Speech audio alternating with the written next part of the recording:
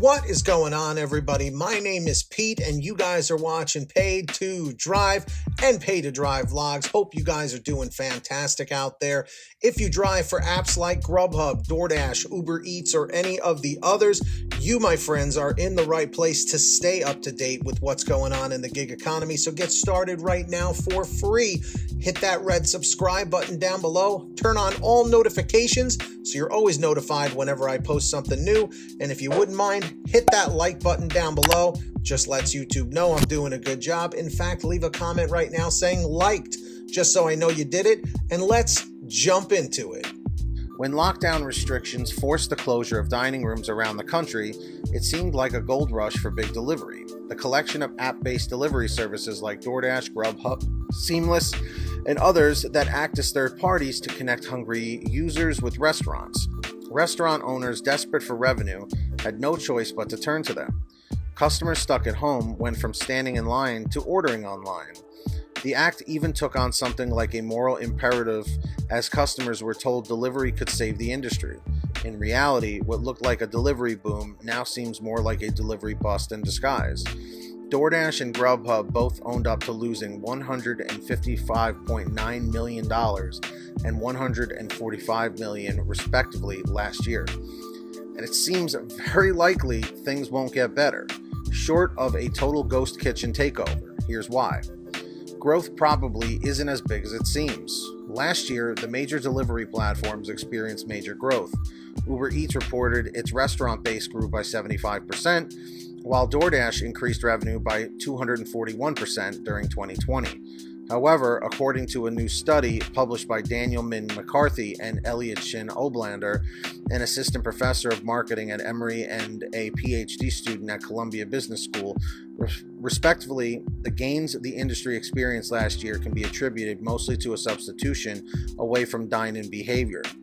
And contrary to what reps from delivery companies have argued about user growth, they're mostly splitting, not increasing. Customers with restaurants, with users signing up for multiple services instead of unique customers.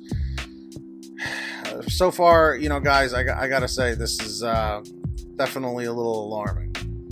According to McCarthy and Oblander, who looked at credit card, geolocation, and restaurant data collected from Earnest Research, Yipit Data, and SafeGraph, the pandemic created an estimated $19.3 billion in revenue for delivery companies. This accounted for roughly 70% of growth.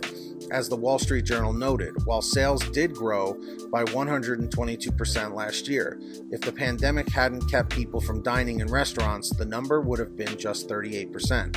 Furthermore, McCarthy and Oblander write, the growth in the past year represented a U-turn. Pre-pandemic, customer acquisition was falling, as was order frequency, and growth was stalling.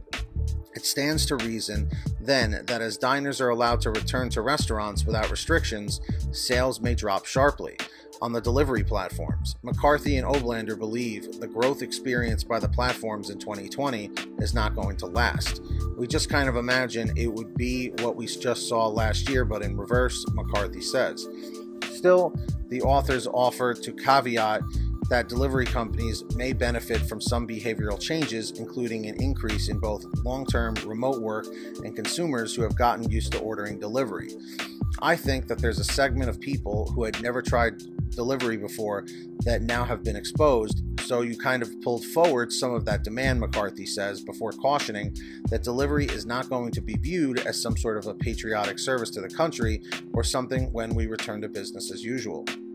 Regulators are eyeing the service's most controversial tactic. For years, restaurant owners have complained about the apps listing their businesses without consent, creating fake websites that appear to be run by the businesses, and other practices critics have called predatory.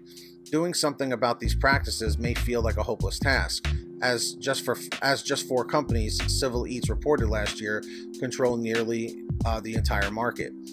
There may be some momentum nationwide to tackle these practices, which are now illegal in California as of January and may soon be illegal in Illinois, where State Senator Melinda Bush introduced the Fair Food Delivery Act, which would make these practices illegal and fine the companies over $1,000 per violation per day. It would also allow restaurants to recover damages. The bill passed through the state Senate and is is awaiting a vote in the House, while similar bills have been introduced in Rhode Island and New York. Listing businesses without consent has been critical to the platform's expansion, and these practices are one way the companies drive up sales. Grubhub alone made 23,000 websites that appeared to be operated by restaurant owners and listed alternative phone numbers that were created by Grubhub. Anytime a call is made to one of those numbers, even if it's just to ask a question about dine-in service, Grubhub gets a commission.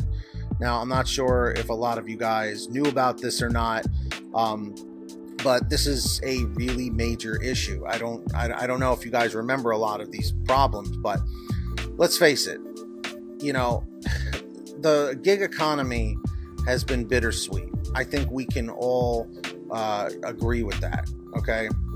It's been bittersweet, mainly for the fact that you guys know you can make your own hours, you know, you can kind of, you know, work at your leisure. You get to call the shots on which orders you accept and all that stuff.